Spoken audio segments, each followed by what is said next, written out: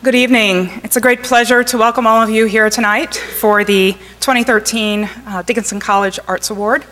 We have the distinct pleasure of having Sue Coe with us this evening, and I think all of you can look forward to a very lively evening of discussion. Before we begin, I'd like to ask everyone to please turn off your cell phones so we're not unduly interrupted, if you haven't already done that. For those of you who don't know me, I'm Professor Elizabeth Lee. I teach in the Art History Department. And as you can see from your program, I'm going to be giving a few introductory remarks and then pass the baton on to other folks who will take us from there. Let's see, can we dim the lights a bit on the stage? Thank you. Ooh, perfect. Art historians get nervous if they have to talk with too much light on. Sue Coe is one of the most important social protest artists working in the art world today. She considers herself a graphic witness who uses her pen, ink, and paintbrush to draw attention to issues of racial injustice, disease, sexual violence, economic exploitation, war, and animal cruelty in a manner that text alone cannot. Her work is routinely compared to the trenchant and often wrenching scenes of 19th century artists such as Francisco Goya and Honoré Daumier, who used their art as a vehicle for exposing truth, often in macabre and grotesque ways. Her prints, paintings, and drawings appear in prominent collections across the country, including the Metropolitan Museum of Art, the Hirshhorn Museum, and the San Francisco Museum of Modern Art. Yet she has always cultivated an audience beyond the art-going public. When she left London for New York in 1972, she sold her first illustrations for the op-ed pages of the New York Times, and since then has extensively published her work in the Times and other periodicals, including Rolling Stone, Newsweek, Mother Jones, and The Nation. Since 1983, Coe has also produced a number of books that include both her art and her writing, with such provocative titles as How to Commit Suicide in South Africa, Dead Meat, Sheep of Fools, and Cruel. It is telling that among her credentials is a long list of colleges and universities where she has lectured, held workshops, and served as a visiting artist. Education is central to her mission, as we've had the privilege to see through her 3-day residency at Dickinson, which has included visits to multiple classes, meals with students and faculty, and 2 major public events. Her work will remain with us over the next few months through the Trout Gallery exhibition, The Ghosts of Our Meat, engaging us in conversation and challenging us to take up the issues which Coe's work represents. For the most part, we are already aware of the issues, as Coe takes her subject matter from the news. But the abstract horror one imagines while reading the news assumes concrete form in one of Coe's arresting paintings, drawings, or prints. She takes us into a dark and hellish universe, more terrifying than what we could have imagined, fully aware of the power of the visual to transform our thinking at the most fundamental level. Her unwavering commitment is to teach people to see, which is harder than it might seem. As Coe puts it, quote, "People think they're seeing and they're not seeing. This is one of the hardest things to unlearn. How to create change is to start to see and realize that the way you were seeing is very distorted," end quote. The sheer act of witnessing is the first critical step. In her words, you have to try to see reality and not invent anything. Coe's first book, How to Commit Suicide in South Africa, shed light on the detention of prisoners in South Africa, including Stephen Biko, the founder of the South African Students Organization and leader of the Black Consciousness Movement in South Africa. The book's title refers to the claim by authorities that the student activists and others who died in prison had committed suicide. Its publication coincided with the anti-apartheid movement on college campuses and became a popular organizing tool, requiring a second printing of 5,000 copies that were distributed throughout the US and England. The book's centerfold, South Africa, was inspired by a newspaper photograph, and you can see that in the bottom right-hand corner of the image there, of a woman about to be whipped by men in dog skull masks. Her hands are bound by a rope held by President Ronald Reagan, who is being shot at by a black man. In another work, We Come Grinning Into Your Paradise, Coe shows a man on the table, his limbs splayed, being tortured by 5 monsters. The $ and pound sign that mark the palms of the monster at far right represent the inextricable link Coe sees between a capitalist economy and social oppression. After South Africa, the artist explains that she, quote, wanted to do something about America, about racism here, and not just as something exotic and far away, end quote. The result was a series of drawings and paintings about Malcolm X, a figure who appealed to Coe both as a revolutionary hero and as someone with a background similar to many other blacks in urban America. As part of her research, she read everything published on Malcolm X, including his FBI records, and visited places connected to him, such as the Audubon Ballroom, where he was assassinated in 1965. The images depict events in Malcolm's life from his early years to his death, and facts about his life are interwoven with the American Civil Rights Movement, events in South Africa and Vietnam, as well as American pop culture. Her book, X, in parentheses, The Life and Times of Malcolm X, was published in 1986 with text by journalist Judith Moore and was accompanied by an exhibition at PS1 in New York. On the heels of this project, Coe's mini retrospective Police State opened at the Anderson Gallery in Richmond, Virginia. It included over 30 works created between 1982 and 1986, as well as an entire room devoted to her op-ed illustrations for the New York Times.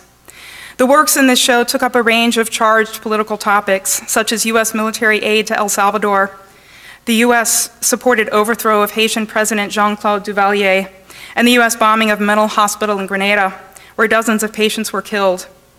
Many works in this exhibition focused on domestic politics, particularly in New York City. Woman in Prison, for example, depicts a half-naked female prisoner bent over with her eyes closed, mouth ajar, and her head clasped between her hands. Accompanying text highlights the conditions of the prisoners, describing the poor diet, inadequate medical treatment, and unsanitary facilities, reflecting a system that breeds mental degradation and physical deterioration, those are Coe's words, among a population of mostly black and Puerto Rican poor women.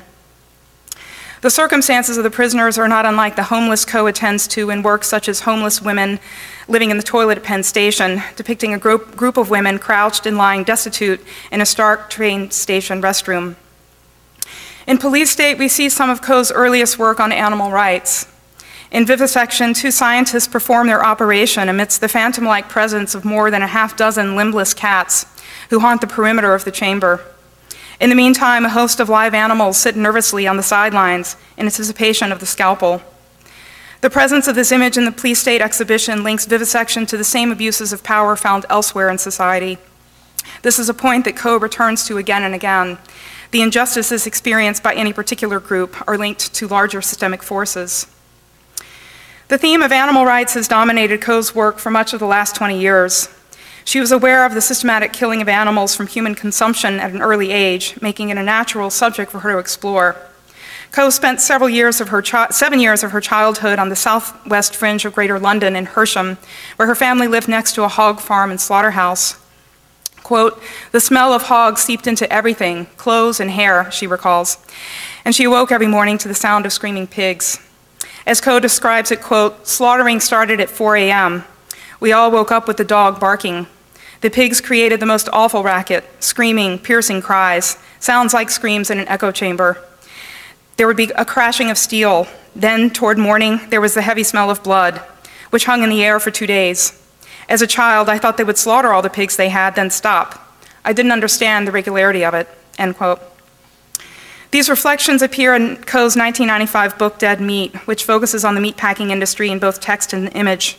She notes in the introduction that in the days of Upton Sinclair's The Jungle, packing houses were proud of their slaughtering techniques and offered guided public tours of their facilities.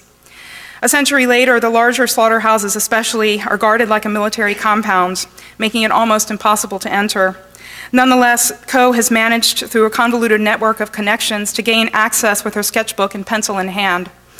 She reveals the horror of what takes place in these facilities with unstinting graphic detail, confirming what we thought we knew, but showing us even more. The short lives of these animals are spent roughly handled. They are electrocuted with cattle prods, drugged up with hormones and antibiotics, branded, beaten with tire irons, chains, and noses pierced. They are driven mad by life imprisonment and forcibly separated from their offspring. They subsist for long periods of time without food and water. Their legs are frozen solid in their own waste. They die in transport trucks on the way to being slaughtered, all for the sake of human consumption. Her work is partly a record acknowledging these animals have been seen with the compassionate eyes of at least one human witness. They serve as 2D memorials that remind us that these animals lived. Coe asks us to look at her subjects as beings not unlike ourselves. They are intelligent, capable of loyalty, understanding of their environment, and equipped with an entire range of emotions. As Stephen Eisenman writes in his catalog for the Trout Gallery exhibition, the animals in Sue Coe's work are not stereotypes, but individual beings with feelings, motivations, memories, and longings. They are true portraits in which animals cower in fear, resist with all their might, cry, suffer, celebrate, and exult with all the particularity of humans. They are our fellow creatures, so Sue Coe seems to say, and our fates are inextricably linked, as she makes clear in works that connect the systematic killing of animals with human genocide. Coe does more than make us empathetic witnesses to the suffering of animals. She works to expose an entire system that exploits its workers, destroys the environment, and contaminates the food chain, all for the profit of a few. No one escapes the effects of this toxic industry. Animals bred in close confinement require heavy doses of antibiotics to prevent disease. These drugs then enter the food chain and breed resistant bacteria.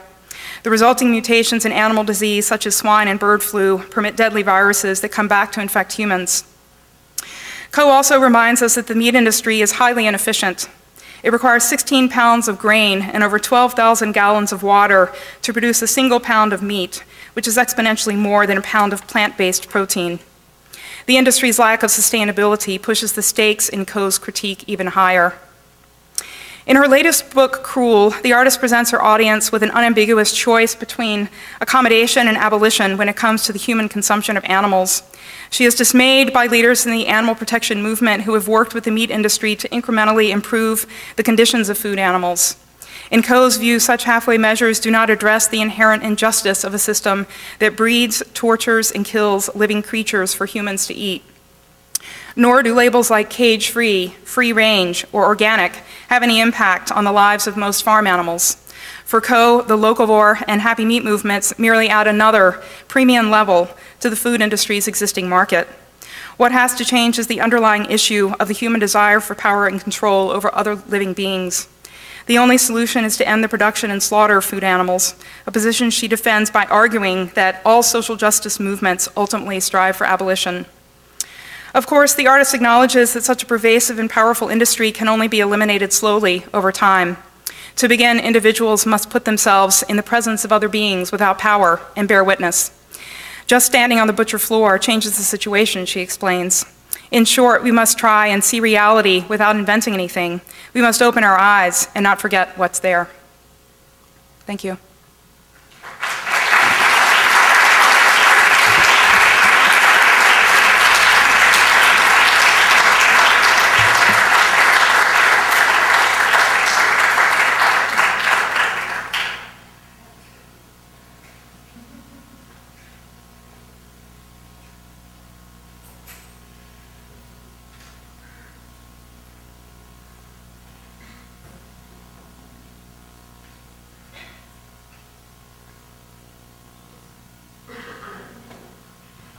We're on. Okay. Do you want the right or the left? You can take that one. You should be on the left. That's the left. You should be on the left.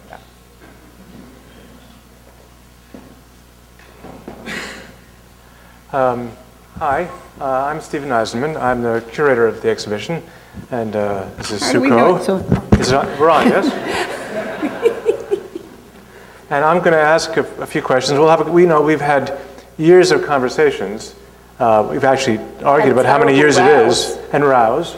So hopefully we won't have a row now, but you'll be part of this conversation sort of resumed in the middle. And I hope that it'll be illuminating. And can I start by asking you a question? Oh, if I can say something. Please. That was really brilliant, that person that said all that, without even talking to me. I agree. I agree.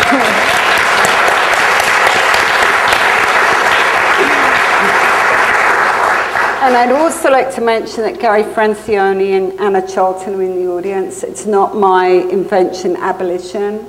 The founder of the abolition movement is here, sitting here. It's a great honor to have him and his partner. So if there's any questions about abolition versus welfare, just Google Gary Francione abolition, and then you'll find out much more information. That's all. Go ahead. Great. I'm glad you said all that. Thanks.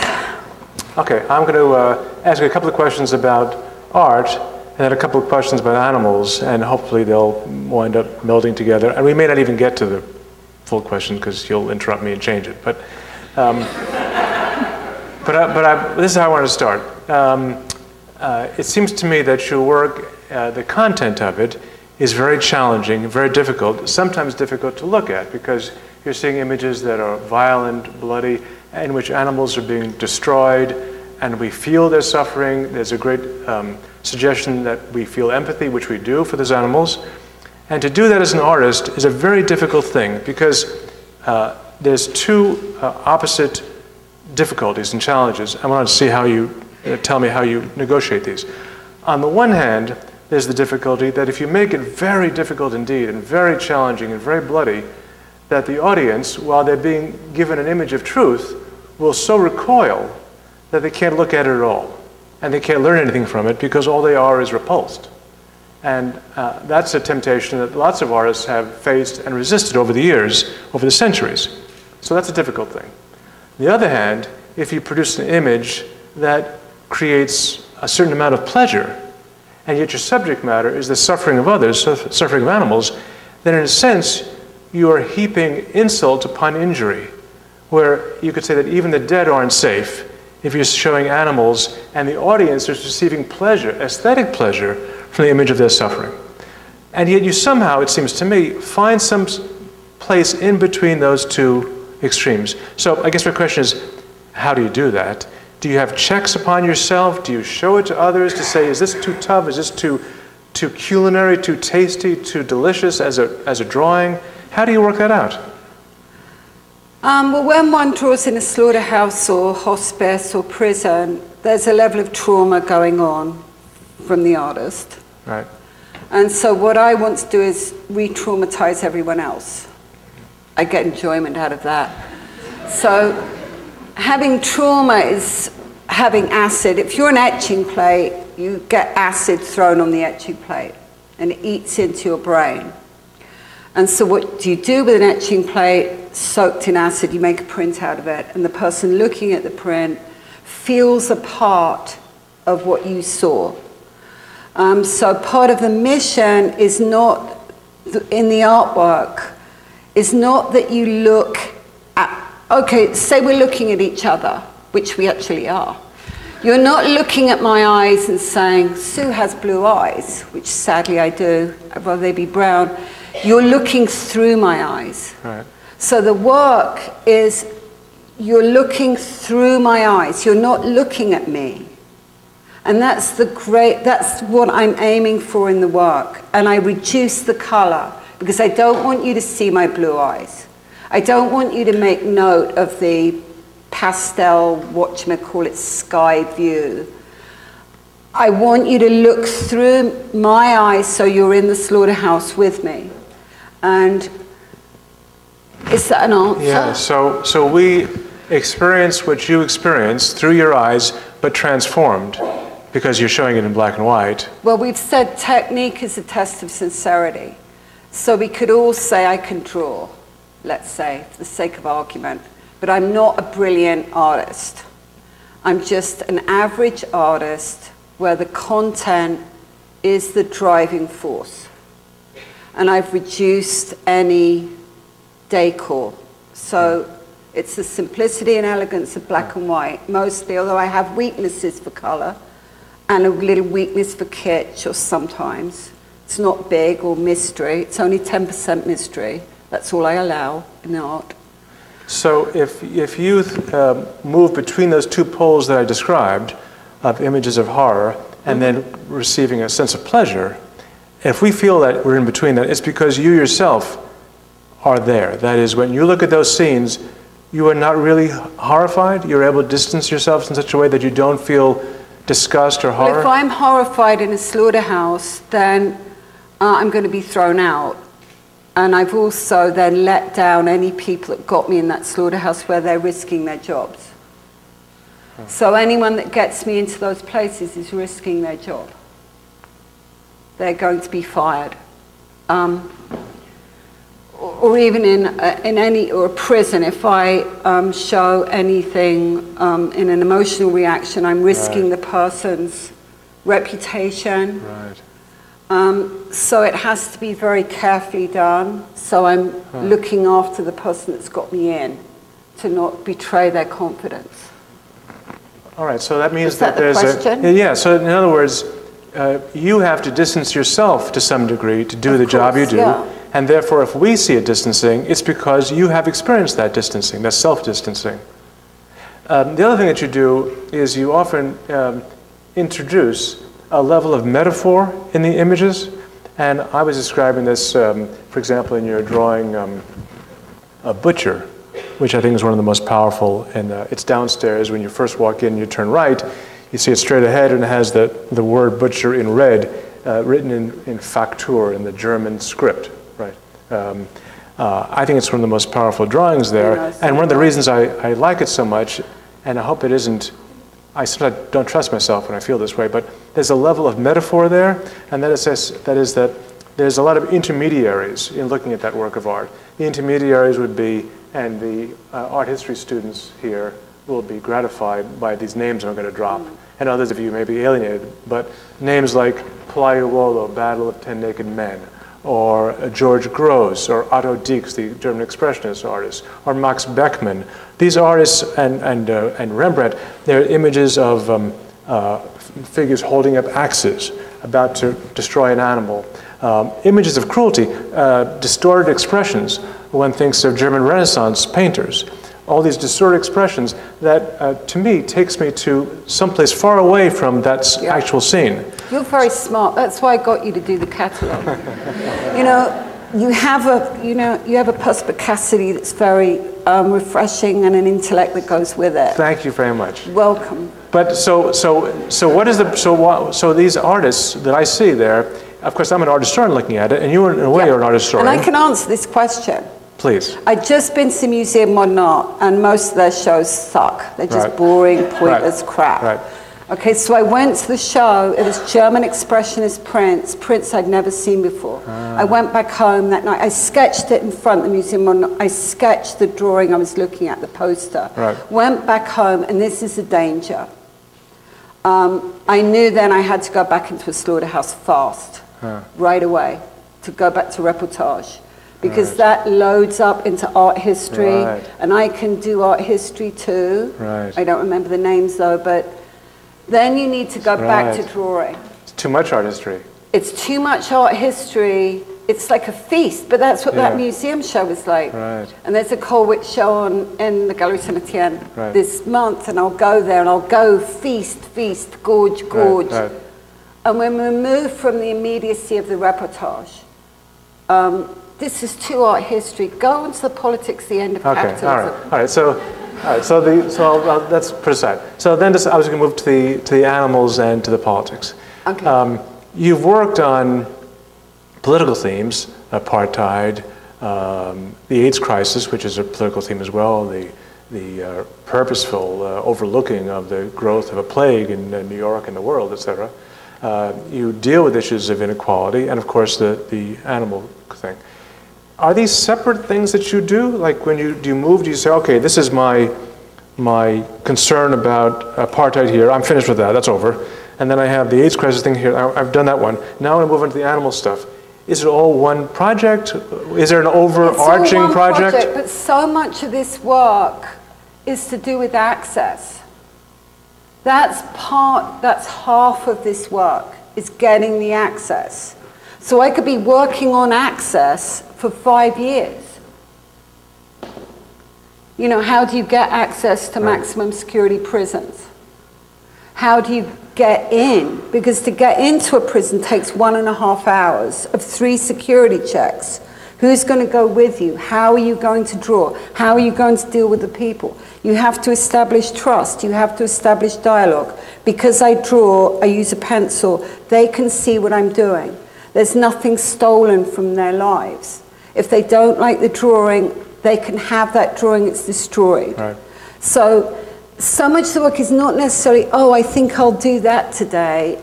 it's, you know, people are telling me you have to do the Palestinian struggle. And I said, I have no real access. It's just going to be a superficial comment, so what?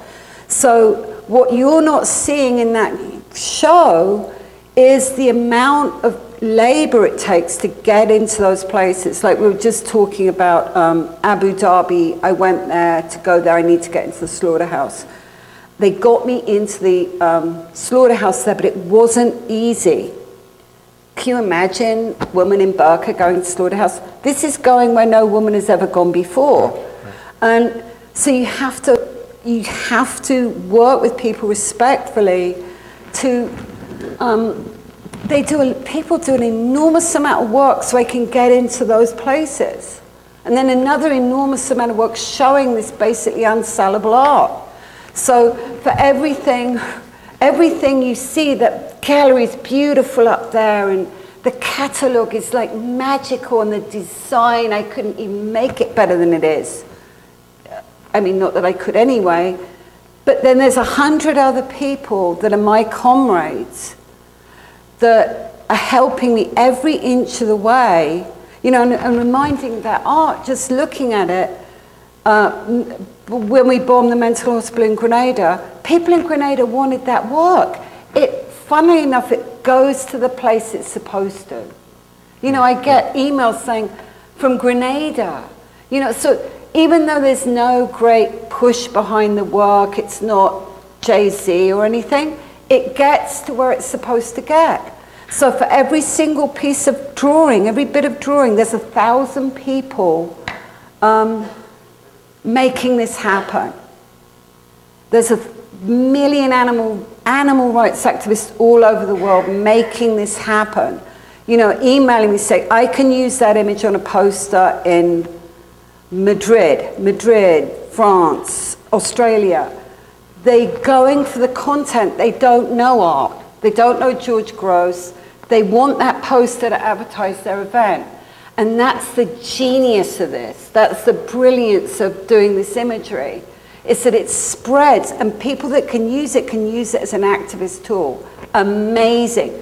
Like, we've got the great catalogue. Now we've done the fundraiser for the local group here with the prints. So even though I'm only here a few days, we can raise money for a group to save lives. Right, right. And it's not to do with the art. The art's okay, the art's good. Some of it's great, not very many. You know, a few are great, majority are not. You know, what are you going to do? Can't always be genius.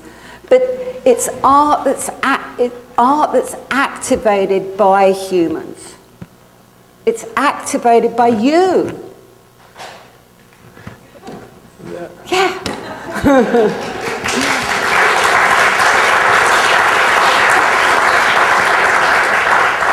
I'm just going to raise one more issue, and then I know that all of you have many questions, so I'm going to leave lots of time for that. And that is that there's one challenge that you face that may be the most difficult of all, and that is looking at the underlying structure beneath all these issues you address. So the fact that animals are turned from living sentient beings into this product, call it meat or food or a product or commodity, and they are sold for a certain value, and it makes a certain group of people very rich, and it destroys the animal lives, and it destroys the health of people, and it destroys the planet. And then you have other groups of people who are arrested and put in jail for, say, drug crimes or other petty crimes or more major crimes, who come out of contexts of violence and poverty, and they are considered to be throwaway people, unnecessary people, disposable people, perhaps because of the color of their skin or because of their gender or race and other reasons. And you deal with questions about imperialism and about the power of the United States, whether it be in Grenada or the power of the South African regime, former South African regime, to impose a system of apartheid. You deal with these large issues, and they, underlying all those is a certain set of economic and political forces. We can call it capitalism in short. Capitalism stands for many different things. And I know you're concerned about really making the changes to all these individual things through larger structural changes. But how do you talk to students who've never even heard the word capitalism used? Or well, words... it's socialism they haven't heard. Well, that They've heard plenty from capitalism. Well, they've heard from capitalists, But rarely is capitalism seen as anything other than nature, as the way things must be. So how do you bring that kind of really large theme, which we have to understand if we are to understand all these local injustices, because even though the torture of animals is one of the vast, in fact, perhaps the greatest rights issue of our day, nevertheless, it is one among several about which capitalism is the overarching structure. How do you bring that structure into the minds of audiences through works that deal with these individual processes? Sorry, is that too long of a, too long-winded a question? I'm sorry. Well, let's talk about the revolution. Let's analyze it in the most optimistic way possible. The social conditions will create the resistance. Right now, we have shock and awe, really, at what the corporations are doing. Once the social conditions worsen, which they will, capitalism is in its end stage. How long will it take to collapse? We don't know. I mean, we could always, it'll do it by itself. We can just sit here and watch. It'll do it by itself. We don't have to actually do anything, but we can help it along a bit.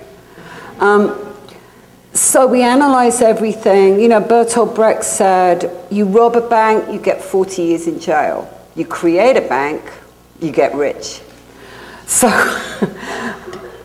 what was the question? Well, the question was how you open up to students. Because the other day we had this nice lunch with a group of students, and you said something about, you know, the real problem, the real crisis is this end stage of capitalism, and I don't forget exactly what else and there was a moment of kind of stunned silence on the part of the students, because to hear somebody come in and to speak about these things in a proper academic setting is really rare.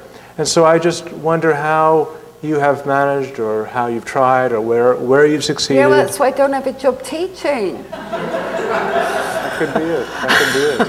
I mean, they wiped out anyone that's was a union organizer or anything to do pro-labor. That was done in the 50s. Yeah. So for Dickinson College to it's state changing. That it has, I spoke with the person, the new person. You mean the new person here? Yeah. You mean the president here? That's what I mean. And, I got the definite impression we're in for radical change. I mean, she's intelligent. That always helps. You know that. There's an actual mind. There's an actual active mind at work that recognizes contradiction. Right. That's a rare. big thing. How did she get the job, we might ask? Well, why am I here? This is like a fluke. I thought we'd better really open it up and let you guys.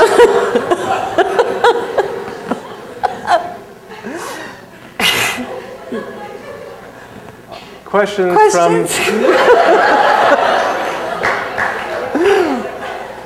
students. Students should go first. Students' questions. Please raise your hand. Come on now. I see that was almost a raised hand there. Hello? Yeah. I'm not a student, but I'm going to go first because I raised my hand first and nobody else joined in. You have just articulated a great deal of, it sounded to me like gratitude, but certainly indebtedness to tons of people who make it possible for you to have access to even get in to the places to get the material for you to project.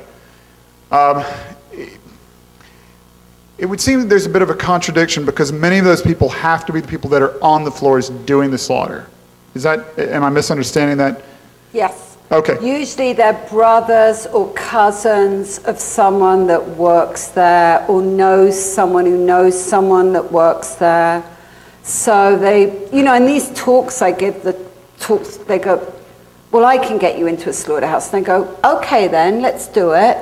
And then they'll get me in, or someone invites me, and then I say, well, I'll come for free, or you're pathetic, whatever they're offering me, if you can get me into this place. So I enable them to enable some sort of truth and justice to go on. So you would say that the people who to whom you're indebted are not anyone that's actually affiliated with whatever organization you're infiltrating, as it were. It's not infiltrating. I don't mean it. That Sorry, sounds bad word. Exciting. Okay. Infiltrating.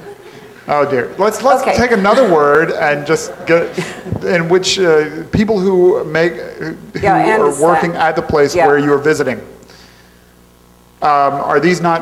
I guess the question I'm getting to is, at a certain extent, are you not critiquing the people to whom you are indebted? No, because the workers in meat packing plants are any of us. They're just any of us under different conditions. They're no worse, no better. I mean, Stephen disagrees. We have a meat packer here. Yes. Right. I kind of disagree sometimes, because I feel like people, whatever their background, whatever their social class, have a responsibility for what they do. And while I understand the reasons in which illegal Chicano workers in Colorado, undocumented workers, indeed, work in slaughterhouses, nevertheless, they are doing that thing. And wait a second, I'm going to have to interrupt my comrade. Well, the average lifespan in a meat packing plant is 6 months. They have no idea what they're getting into. They go in, they're injured, horrified. There's very few that have a lifespan in a slaughterhouse for very long. So I'm not justifying them. I'm saying they are as replaceable as any battery hen. And my focus isn't on them, but on the economics that creates the system. Now, we as consumers can move towards consumer choice to create change. That's very, very important. You know, but if I'm with a liberal meat eater who can read the New York Times, let's say, but I don't mean you, because I know you read the Times, but they're liberal, they're really nice, and they eat meat, and they're sensitive. Is that preferable to some human being that's the only job in town, and they hate it, and they're really you know, they all have carpal tunnel. They have marginally more rights than the other animals in there, but what I get from them, and you can't generalize about anybody, we are the battery chickens. All of us are the battery chickens. That the forces are experimenting on you to see how much you can bear before you stand up. So we're all in our little cage, and they're in the people getting into those situations are in their cage. And don't forget, everything is fluid. That when I'm in that situation and they're talking to me and they're seeing me draw, they're changing too. So we're changing each other by that dialogue. And that's the magic of drawing, is that they can see what I'm doing. I'll do their portraits. I'll do their, you know, here's a portrait, I'll do it outside for you. We're standing outside, and then we go back in and I talk some more, and they could start to change. I was just telling Stephen that, you know, when I was with meat packers, slaughterhouse workers in the last slaughterhouse I was in, I said to them, can you imagine a world without meat? And they said, yes. And then I said, when's it going to happen? And they said, soon, because I'm actually dying from eating animal products. So they had a greater imagination about the end of meat than so-called pragmatists working for these large pimping animal groups, right? They're saying, oh, let's get people in Meat-Free Monday, and let's do Meat-Free Monday. I mean, fuck them, you know. Sorry, dear, sorry. I'm a vegan, so I'm with you. Vegan. So let's forget Meat-Free Monday. Let's go meat-free, animal products free every day of the week. People aren't babies. They never get to hear the truth. Challenge people.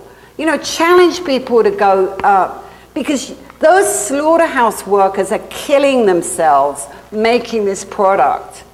Sorry, that was an instant question. And I just think we're constantly undermining our own message when we talk about, oh, that's free range, and that's some backyard chicken. I mean, you're an animal slaver. That's all you are. I don't care if you're a corporation, you're still playing the same game of trying to make this a marketable product. So no more animal husbandry. I'll stop. No, that's great. You can have your talk. No, I don't want to. That was great. No. He's so brilliant. Don't pretend. He's the brilliant part of that catalogue. Right. It's not. It is. You are the brilliant part. Anyway. He is. He's just. More.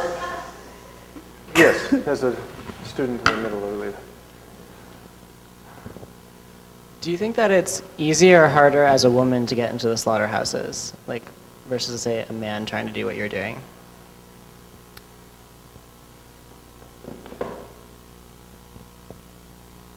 I think it's harder.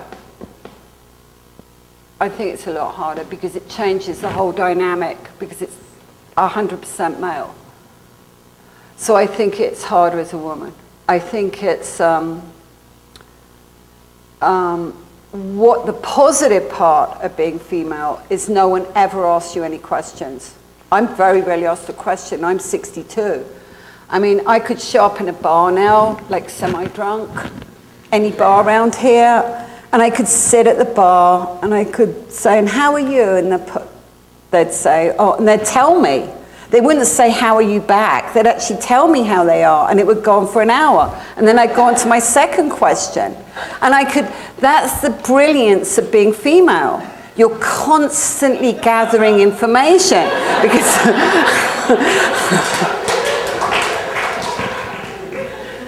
so honestly, I think it's harder, but once you're there, and the meat packers have never been asked any questions ever, really. So if you ask them about themselves, how they got there, what they think about what they're doing, they're very, very, they can see what the animals are going through. They're right next to the animals. They know what goes on. They know. In fact, the Meat Packers Union said, when they speeded up the lines again, said they don't even give the animals enough time to die. They know what's going on. They know what's going on. So let's give them better jobs. Let's give them a really great job where they don't have to do this. Yes. Yes, in the back.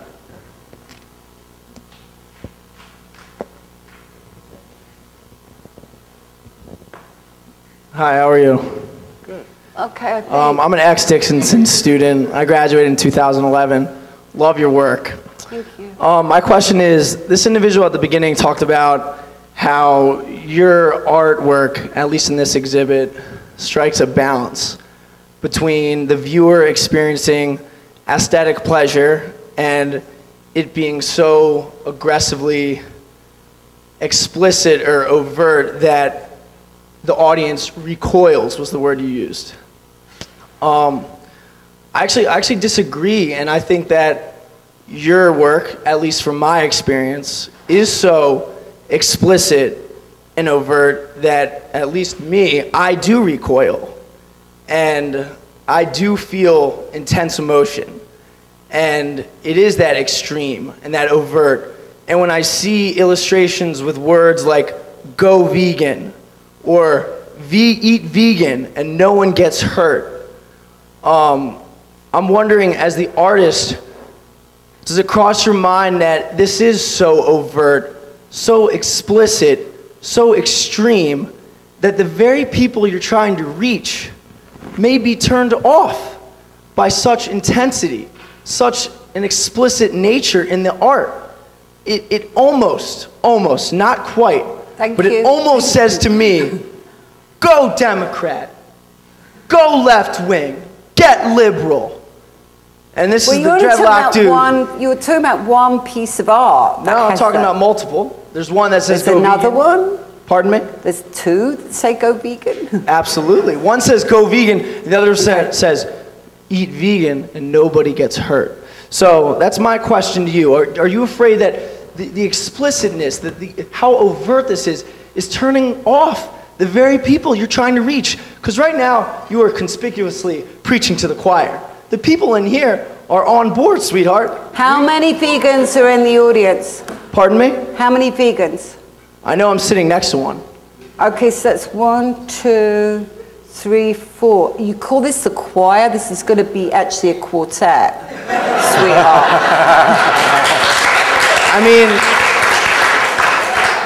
but anyway, I'd love, and I do love your work. I do love your work. Thank you. And I would love to hear your response to that, not how many vegans are in the room. Thank you. Thank you. I think a lot of the work you're talking about with the explicit, there's no texting text, comes about because 99% of the message is, oh, don't go vegan. You know, it's what I said before. It's like, oh, it's okay, just, you're okay, just go to Whole Foods, baby, and just, you know, eat that free range. So I'm getting more strident because I've been doing this for about 30 years and I'm not seeing what I should be seeing. I'm not seeing the progress I should be seeing because we have a revolutionary, let's say we have a social justice movement that's now been taken over as a charity. The biggest donor group to a charity are the bourgeois class who are meat eaters. So that strident message has not only been crushed, but buried. So I think that work, which you rightly said can put people off, is in the context of continuously dumbing down the message that to breed animals just to murder them is wrong, and we need to change it. So I agree with what you say, in part, but you know, we all need to do our activism in the way that we feel passionately linked to. We're not all going to do it the same way. So I've got colleagues who I respect who are much more, what's the word? Gentle. And there's plenty of those. There's not, so let's see what works. Let's give strident a bit of time because we haven't had any strident. We've had, let's shop at Whole Foods. You're so good for shopping at Whole Foods and paying 10 times more for something, you know, and making that Mackie rich. Right. I mean, forget that. I mean, forget that now. Let's have a bit of strident. See if it works. If it doesn't work, I will change it. Okay? Thank you. I just want to add one more thing about your good question, and that is that we're used to the idea that art is supposed to be useless. That's the history of art for at least a couple hundred years, since the Romantic period, since around 1800. If it's useful, if it tells a particular story, we don't want it anymore. So in a way, what Sue is doing is not just saying, let's give stridency, if you will, a chance, but she's also changing the definition of what art is supposed to be. Maybe art can actually be specifically engaging concrete issues, spaces in time, politics, power, economics, and still be art. And that's a challenge to lots of you students who are artists. That's fair. The last thing I'm going to say, and I really do love your work, and today walking through your exhibit really does make me question my actions. It does, and I think that's something you would agree with. That's the point. Can we get people to change? Sure. But for me, I think, and we keep using the words like, can we challenge people? Can we engage people? I think when someone can experience art and figure out for themselves and not be told, that's when true change, true engagement is enabled.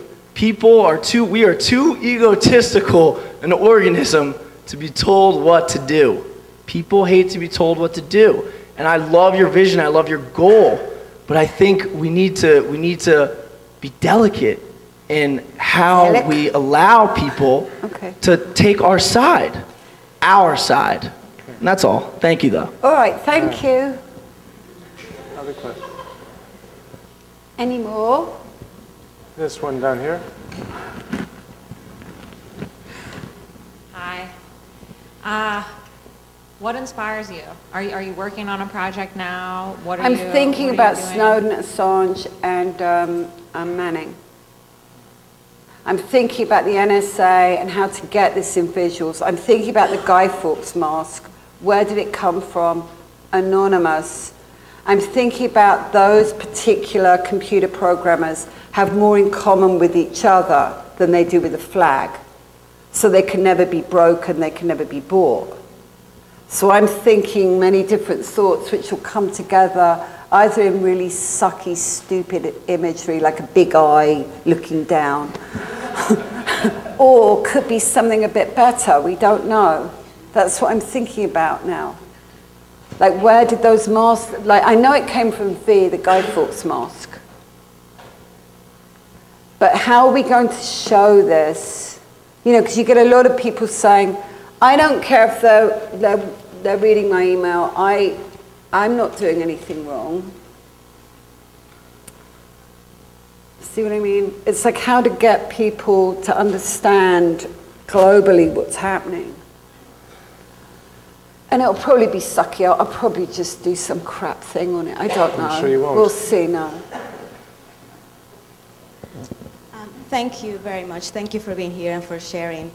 My question is related to something that you said earlier, which I found also we don't hear that often. You refer to this stage of capitalism. You refer to, let's see how much can we bear, right? Like we are in sort of a continuum to, you seem to suggest, to something that in a way you can see, right? As an artist, I was also struck by what you mentioned about the workers and say they see that. And so I was wondering, I cannot claim that I'm familiar with all your work, but I was wondering if you can talk a little bit about that process of access to that next stage, like the access to imagination, like the end of meat, or yes.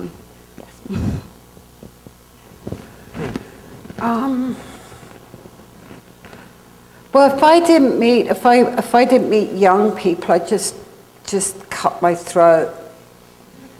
You know, but as I meet so many kids, I just have such optimism that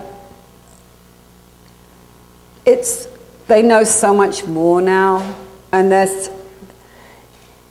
so I have optimism, but I can't, you know, in terms of art, any paintings of the resurrection were terrible.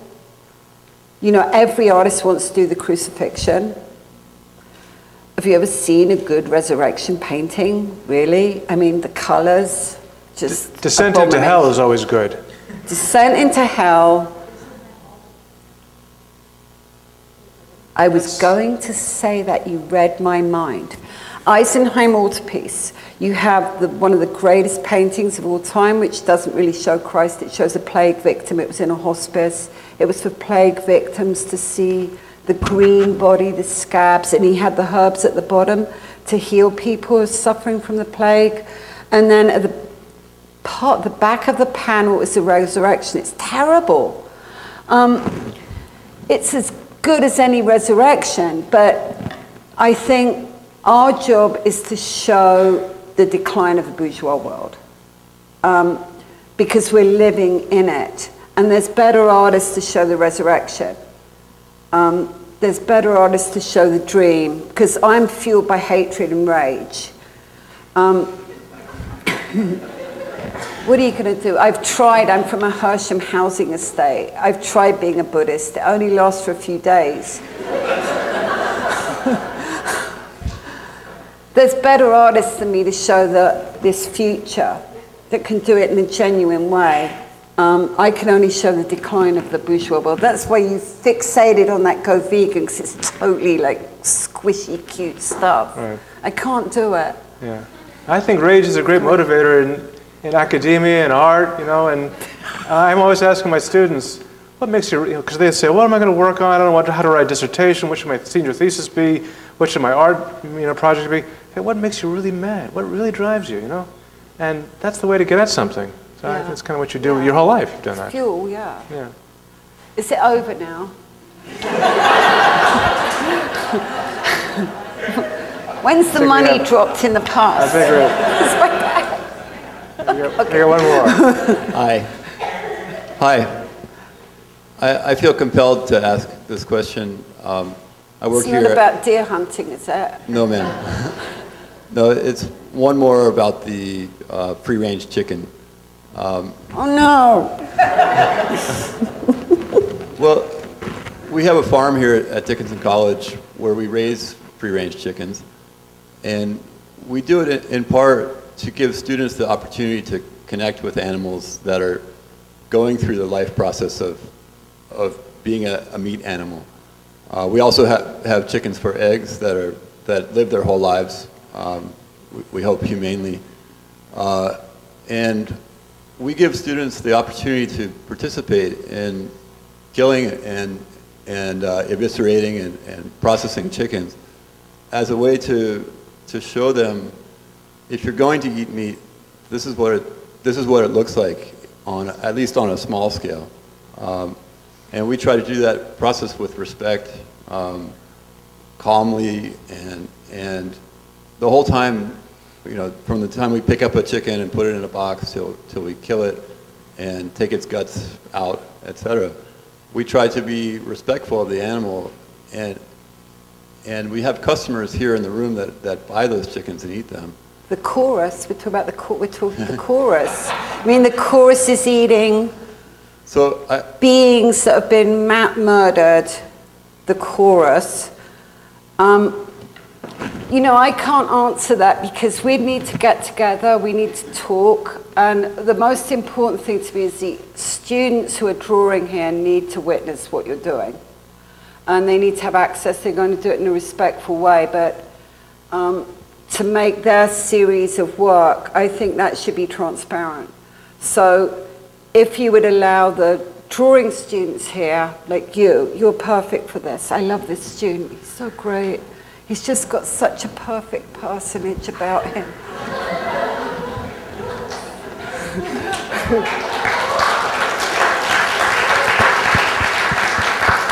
So this student you can trust in that situation to be extremely respectful and kind.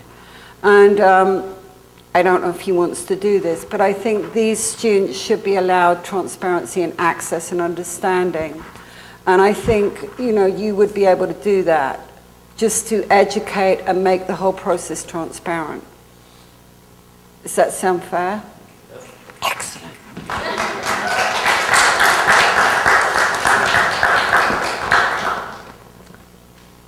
Okay. Thank you very much. Thank you.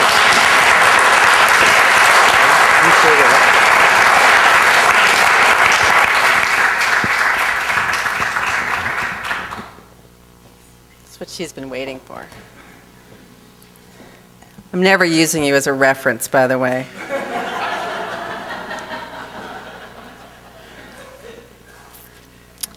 As Dickinson's president, it is my great pleasure to welcome you to Dickinson College's 2013 Arts Awards ceremony. So prior to the interview and discussion we just heard, we were treated to a spectacular exhibition in the Trout Gallery and an equally spectacular catalog written by Professor Stephen Eisenman. These events and those at the college during the past 3 days celebrate the dynamic art, dedicated activism, and remarkable career of Sue Coe. As a bit of background, the Arts Award was created in 1959 at the initiation of Dickinson faculty who wanted to recognize and celebrate the achievements of individuals or groups that have made an outstanding contribution to the creative or performing arts. The award was endowed by gifts from members of the Board of Trustees in honor of William Edel, president of Dickinson from 1946 to 1959. Over the past 4 decades, Dickinson has had the privilege of recognizing such significant individuals as Robert Frost, W.H. Auden and Seamus Heaney for poetry, John Barth and Robert Stone for literature, David Mamet and Julie Harris for drama, John Cage and Milton Babbitt for music, Twyla Tharp and Tricia Brown for dance, and Leonard Baskin and Leon Golub for visual arts. The award is a multi-day celebration of the artist's accomplishments while also involving her directly in classes, discussions, and meals with our students and faculty, all vegan meals. As part of our recognition of Sue Coe, she's participated in classes in drawing and printmaking with Professor Ward Devaney, given individual critiques to senior studio art majors with Professor Tard Arsenal, and held an open discussion forum in the ATS, and met informally with students and faculty in many occasions. So in selecting recipients of the Arts Award, faculty members seek individuals who personify the distinctive characteristics we value in a Dickinson liberal arts education. We seek those who've pushed the boundaries of their art and are not just widely recognized luminaries. We seek those who've reached across traditional lines to fuse the past and present into a new direction that requires a multiplicity of initiatives and abilities. And we seek those who understand that the arts, like a Dickinson education, can be useful in the sense that they expand and enrich our daily lives, and in the case of tonight's Arts Award recipient, challenge us to question our moral and ethical beliefs as well as how we realize them or not through conscious action. Sue Coe exemplifies all of these qualities. As Phil Ehrenfeit, Associate Professor of Art History and Director of the Trout Gallery, remarked in the exhibition catalog, the theme of moral indifference in the face of great tragedy is central to the art of Sue Coe. She often directs her message at indifferent bystanders, goading them on to action. It is impossible not to respond to the imagery that Sue Coe puts before us. Hers is a moralizing vision of human choice and action in which suffering is a consequence, but not a necessity. As is the case with all successful art, Sue Coe's imagery demands that we question assumptions we take for granted and societal circumstances to which we have become accustomed. But indeed, as with all great art, her imagery is discomforting in the most positive sense. It requires us to see in a new way and to move beyond the familiar places to which we easily retreat in the face of hard choices. Sue's work, which includes art, books, and devoted activism, is an ideal metaphor of a Dickinson liberal arts education. Her extraordinary accomplishments exemplify the essential creativity and energy that come from always pushing the limits of one's discipline, making unique connections to establish new paradigms, and most importantly, assertively projecting and standing up for one's convictions and passions. As such, she is a model and an inspiration for our Dickinson students, and we are privileged to honor her as our 2013 Arts Award recipient. Sue, will you come join me, please?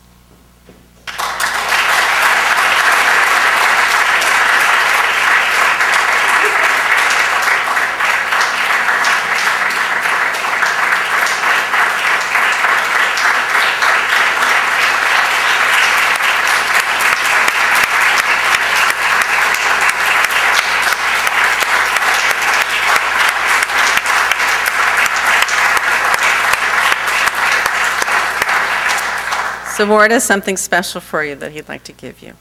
What is it? You can't see yet. What is it? Wait, I have to. On behalf of Dickinson College and the Department of Art and Art History, we'd like to present you with this print by Eli Jacoby, who was an artist of the 1930s who spent a great deal of time in the Bowery drawing the travails Oh, that is of, so good. So presented by... But I have to read you the, This is a great drawer, the citation. this guy here. He's the best drawing teacher ever. If I had him when I was your age, I'd be a lot better drawer now. See, I looked at her work all my life. So. Well, not What does all it of say? it. Boy, that's nice. So let me read this. Okay, go ahead. In recognition of Sue Coe's art, her selfless activism, and her humanity, and for the fearlessness with which she pursues all. You to have.